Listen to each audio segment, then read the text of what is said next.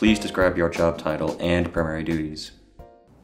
So my job title is an eyewear consultant. My basic duties would be to basically provide a warm welcome to every customer that walks in, make a personal connection with them. Based off of that personal connection, I need to kind of find out about the customer, find out what their needs are, find out what they've come into the store for, if they need an eye exam, if they need a certain kind of glass, if looking for certain something in specific, if they haven't had an eye exam, set them up with one.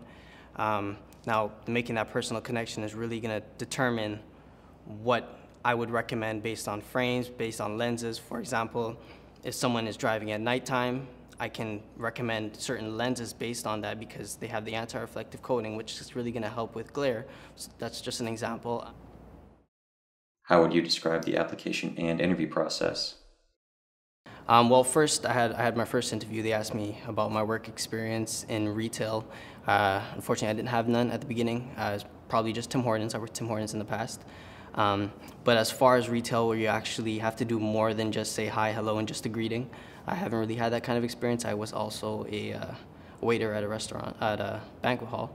So again, they kind of asked me what I can do for the company that will benefit them, how I can apply my skills to the job. So yeah. What other advice would you give to a job seeker looking to get employment? Kind of advice I'd give to someone looking for a job with Lenscrafters would definitely be to be able to kind of develop your people skills.